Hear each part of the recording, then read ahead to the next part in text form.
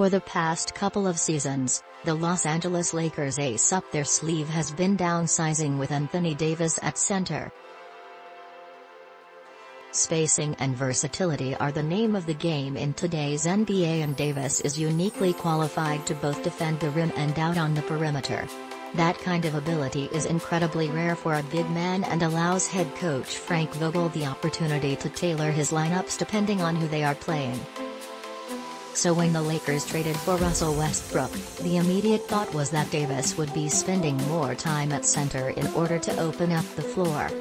The star big man himself is expecting to start at the 5 during the 2021-22 season, but Vogel seems to still have some reservations, as he noted some cons of having him there.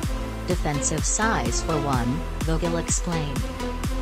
In particular with Trevor Ariza not being in this early part of training camp and Melo being more of a hybrid 4, we're pretty small on the glass. We're pretty small on the rim protection, so those are a couple negatives.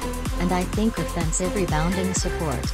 Obviously, Anthony is getting a lot of the field goal attempts, we've got to get perimeter passing. We're going to play second shot offense. We don't want to just get 5 guys back every time and get one shot offense every time down. I think those are the 2 biggest negatives.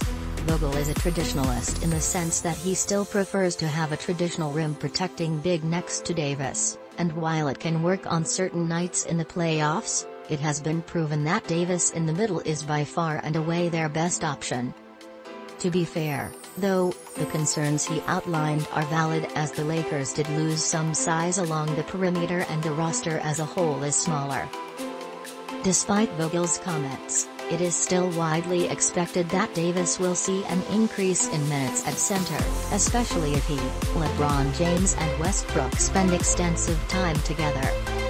Ariza to miss at least 8 weeks. The Lakers' projected starting lineup with Davis at center included Trevor Ariza at power forward, although they no longer have that option to start the season, as it was announced he underwent surgery on his injured ankle and will be evaluated in 8 weeks.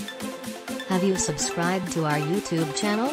It's the best way to watch player interviews, exclusive coverage from events, participate in live shows, and more.